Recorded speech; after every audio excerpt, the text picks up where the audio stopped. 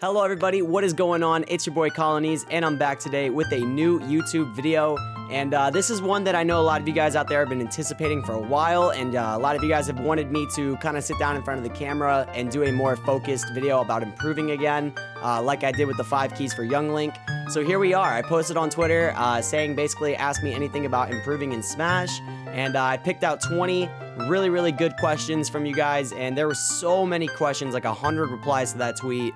And I just had no possible way of getting to all of them. But here's 20 of the best ones that I could find. And I'm thinking about potentially making this a monthly thing. So let me know down in the comments, is that something that you're interested in? But without further ado, let's go ahead and get right into it.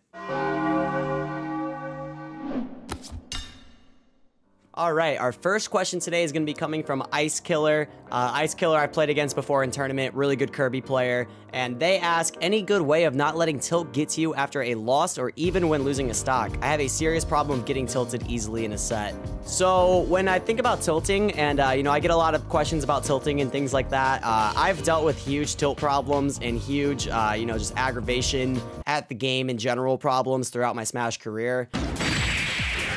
Dude, that's such bullshit! And one of the #1 ways that I've learned to deal with it is acceptance. It's a skill that's not learned easily, and it's not learned quickly, and it's not something that you can just start doing tomorrow and you'll just be 100% not tilting anymore. But really, the reality comes down to this. We're playing this game. The game is made the way it is. Certain characters have moves and things that's bullshit. There's going to be things that happen to you in the game that are bullshit. There's going to be losses you have in tournament or friendlies or whatever that you probably shouldn't have lost. But guess what? It's also true that there have been many moments where you've hit people with bullshit, or you've probably won a set that maybe you shouldn't. And you just got to realize that it's a give and take game, man. There's going to be times where the game gives you a break. There's going to be a time where the game takes away a break from you. And that's just kind of the way it goes. I really do think that just accepting the game as it is and understanding that you can't really control that, and all you really should focus on is just doing the most that you can do to win and improve. And that personally helped me a lot with tilting when I started to accept the game for what it is. And when it comes to tilting as well, the last piece of advice I'll give on this topic is really try to just go one day of grinding or being in a tournament or whatever it is, and just try not to complain at all for one day. I know it sounds like silly and it sounds really easy, but if you're in a mindset where you're always complaining about stuff, it's not easy to stop complaining. But if you can just make it through one full day of doing that, it's a really nice way to kind of jumpstart your improvement when it comes to tilting. All right, our next question comes in from my boy Estrella, another longtime friend of mine. Shout out to the Neo boys. And he says, what do you feel is most important to pay attention to when observing either your own gameplay or other people's gameplay when watching games/sets? Would a question like this depend on the area in which you're looking to improve, or is it best to take in as much as possible? So I think Australia is kind of pretty much already on to what I'm gonna say. But when it comes to VOD review and analyzing, and there's another question where I'll dive into this a little deeper in the future, I really do believe that the #1 way to get the most out of reviewing VODs is to go into the VOD reviewing session with a specific purpose. That purpose can be many different things. It could be a matchup that you struggle in and you're watching a top player of your character do it better. If that's the case and you want to go in and just try to analyze every little micro interaction in the matchup that goes their way, that doesn't go your way. It could be looking to, you know, maybe try to steal things from their combo game. If that's the case and you want to go in focused on that. Could be recovering, disadvantage, etc. It doesn't really matter what you're looking for. Instead, it really just matters about going in with a focused mindset and being able to pull out as much as you possibly can from that. One of the really cool things about reviewing VODs is that you can watch your own video 5 times in a row, and if you have a different objective every time you watch it, you'll probably be able to pull out a lot more than you expected you would be able to if you just went in trying to get everything all at once. All right, next question comes in from Marsh, another Ohio player, and he says, what's the best way to improve and get serious practice for Smash right now while everything is online/Wi-Fi? Besides high-level grind servers that aren't open to everyone for whatever reason. Okay, let's be honest, guys. Let's be honest for a second. How much do you really think that you improve from your friendly sessions that you play with your friends? Be honest with me now. How much do you think you improve? Because I played hours and hours and hours of Smash against friends in the vein of practicing until I finally had to accept and realize years later that all that time was probably wasted.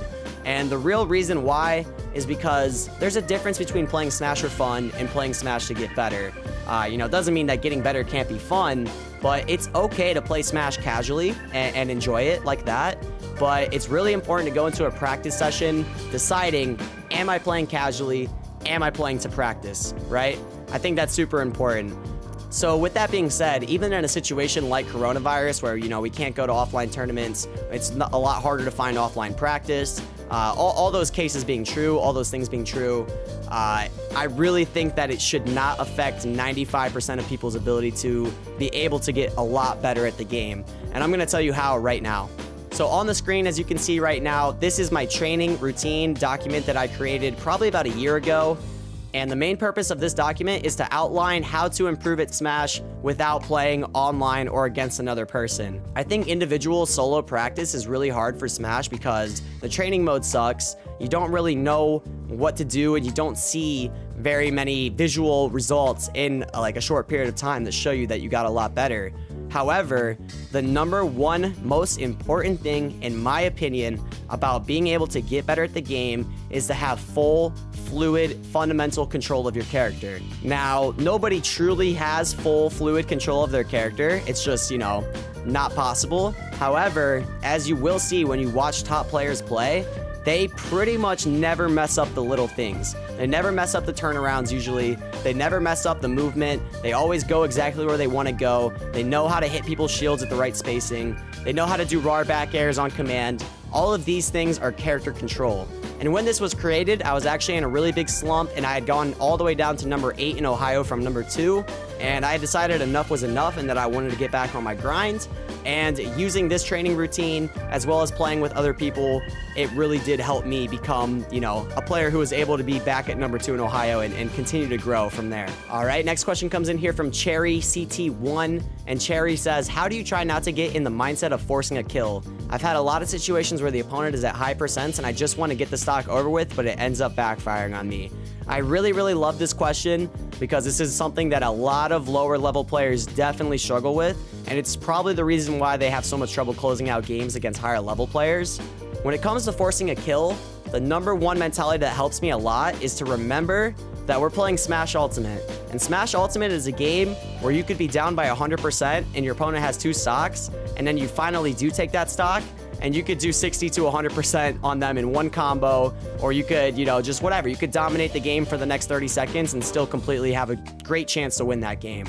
The #1 thing to take away from this is that even when you're down a stock and you're having trouble killing somebody, just be confident in your advantage state and be confident in your ability to bring a game back. And if you know your character and you know your character can do it, then it's a lot easier to believe that way. All right, our next question comes from Velvet728, and Velvet says, how do you handle tense situation where there's a lot on the line? So this is a really great question, and it's gonna differ a lot for a lot of different people, different types of personalities. You know, some people like to just not care. Some people like to, you know, say that it makes them a better player if they're in a tense situation like this. For me, the #1 way that I've found to help myself deal with really intense situations is just to continue playing my game and understand that my opponent is probably just as nervous as I am. It's very uncommon to find people that don't get nervous in last stock situations. So if you understand that your opponent is probably just as nervous as you and you just refocus back in on the game, then, I mean, you're really doing all that you can, and you probably are even doing more than they are.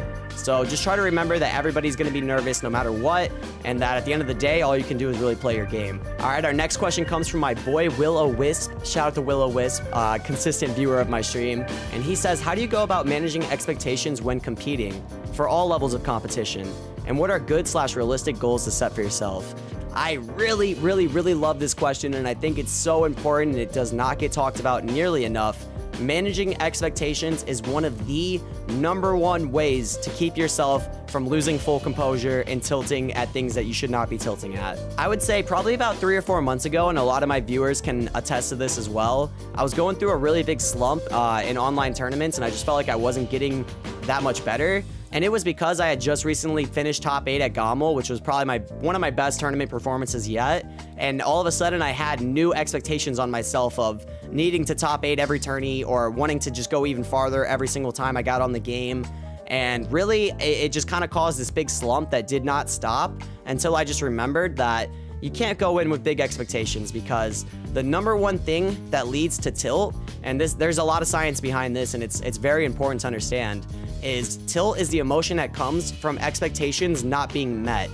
In League of Legends, for example, if you have an expectation that your team member is going to do a certain thing that they should be doing, and then they don't do that certain thing, that's probably going to tilt you. And it's just the same way in Smash. If you have an expectation that you're going to beat a certain player, or that you're going to go end up in a certain placement at a tournament, and then you don't do it, it's probably going to tilt you way more than it has any right to do. So I really say go into a tournament, any level of play, and your mentality should be to just focus on improving. It's so much easier said than done, I know, but it's literally impossible unless you try.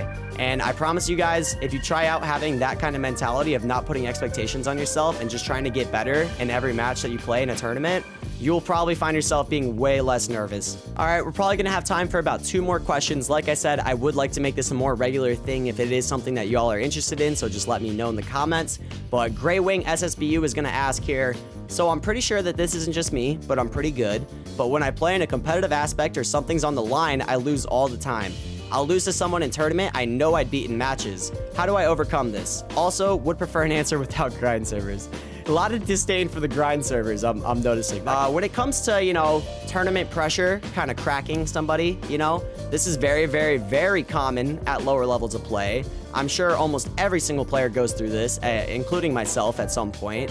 And that is, you know, you're getting good at Smash. You're getting good enough to beat your friends. You're getting good enough to beat people who are pretty good. But when it comes down to it in tournament, you choke and you're not able to play correctly and you're not able to play well. This is just the time-proven, time-tested #1 way of getting better at dealing with tournament pressure and playing how you're capable of playing in bracket. It's just experience. It's just putting your nose down, grinding, entering more tournaments, putting yourself in more pressure situations. The more and more you expose yourself to the pressure, the more and more you put yourself out there, the easier it becomes to handle. And once you do start having a handle over it, that's when you really can start taking those strides to the next level and, you know, really try to start improving on more things that matter besides just being able to play decent in tournament. Hopefully that helps. All right, our final question for today is going to be coming from Mortagun. And Mortagun says, what is the general in-game thought process someone should have when they're playing a set? And I really like ending on this because I think it's something that can carry with you guys, that can stick with you guys. This is a piece of advice that I do think is very important. And that is the idea that when you're playing in a set, you should not be thinking while you're trying to play during the game. You want to have your hands, have your brain, have your muscle memory in a place where you can kind of let yourself off the leash and just trust your instincts, trust your muscle memory and your experience while you're playing. However, one of the most important things as well is taking note of what your opponent is doing while you're playing without spending too much time and energy thinking about how to overcome that in the moment. You want to have an observational mind while you're playing. You want to make sure that you're picking out as much as you possibly can from your opponent's playstyle, but you don't want to fixate on it so hard that you're not able to actually keep up during the game. Smash is just too fast-paced of a game and just too quick. Smash is just too fast-paced of a game and the action just goes too quick for you to be standing there like trying to think and figure out how to do different things. You need to be ready and prepared, and in between games, that information that you gathered, if you haven't already used it yet, you know, you should just try to be racking up as much as possible so that you can trust your muscle memory when the time comes. All right, everybody, that is gonna do it for this video. I hope you did enjoy it, and I hope you did find it useful. Please tell me down in the comments, you know, if you want me to do more. Please tell me down in the comments, you know, if you want me to do more of these, if you want me to create like a monthly series based off of this. For the next version of this video, if it does happen, I'll probably just post like a similar tweet how I did last time, so be sure to follow me on Twitter. If you like hearing me talk about Smash or you have any other questions, I stream pretty much 5 to 6 times a week, like 6 to 10 hours a day, and I love talking about Smash and I love talking about improving because a lot of times helping you guys helps me way more than you would probably guess. So yeah, man, if you did like this video, be sure to leave a like on it, be sure to subscribe for more content coming in the future, and I will see you guys next time. Bye-bye.